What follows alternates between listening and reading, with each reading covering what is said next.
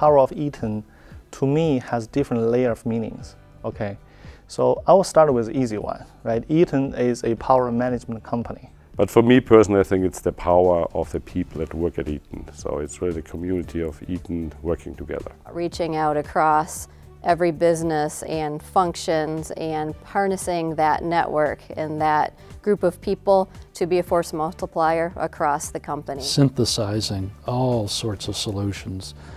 We're in such wide array of products and solutions that one can feed the other.